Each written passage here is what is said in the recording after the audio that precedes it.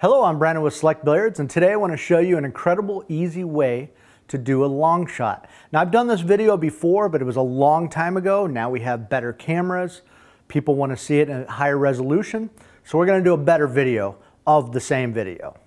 So, first of all, I want to show you the trick. The trick is holding with your back two fingers. By holding with your back two fingers, I can't get much action off of the cue ball. I can't really hit that hard. All it does is it creates a lot less error in my stroke, but I don't have much power.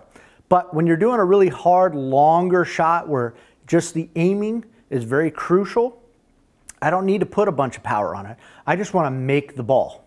If I'm just trying to make the ball, just holding it with my back two fingers, I'm just going to hit it in. Not doing anything special. I'm just going to aim for it, hit it in. It'll just keep my stroke straighter. So I'm going to show you. So as you can see, this is not a duck shot. It's definitely more difficult. I'm just paying attention to making the ball. So when I'm down, I'm just holding it with my back two fingers.